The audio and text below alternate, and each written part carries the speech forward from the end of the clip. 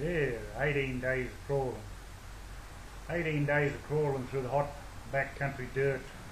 Yes, 18 days of crawling with his pelvis smashed so hurt. In the early 1900s he drove down the watercourse, talking to the leatherheads as he's ridden on his way.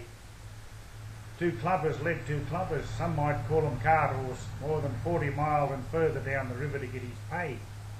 No mate, he never made it, he got smashed up on the way. The horse was gone, he'd have to show some grit. He woke so injured and alone, but yes, he'd be okay. His memory gone, but not his bloody wit. He crawled through Lignum bushes, green, every move it brought a groan, dodged brown snakes and big old mulgas mean. His broken bones were aching, every move would get him home. No pain could stop him moving this string bean. He wriggled on through Lignum bushes where the wild pigs make their nest. He wriggled past the many pigs he'd seen. If he could find it, he ate prickly pear fruit with some zest, ate witchy grubs, but tucker it was lean. Yes, he struggled as he wriggled on through the prickly pear. He used the old pig's path, a well-worn track.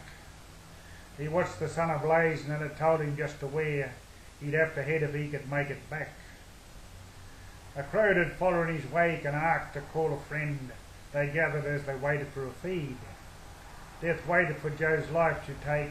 Joe wouldn't let it end. He'd starve, the crows keep going, yes indeed. So he slithered as he concentrated, but no, he didn't err, though he slept out in the bitter cold and frost. He went right on a moving on through the thorny khaki burr, crawled to the door at home, he wasn't lost. So they found him and they lodged him in a hospital bed, now deep in a coma, no surprise. One day he woke up and this is what he said: "Crows feed down river there on dead man's eyes." They found the body where Joe said the crows had got his eyes, so drowned and washed up, bloated, awful dead. Those bloody awful crows Joe did despise. They had got themselves another feed instead. Joe returned to the lonely life and drought, to ride faster and hard on the Brumbies track. Often slept on his saddle, his horse hobbled out with the one that carried his pack. Though he'd often asked, he never found, not a man, neither white or black, who tried the test, yes, down on the ground, 40 miles belly down, wriggling all the way back.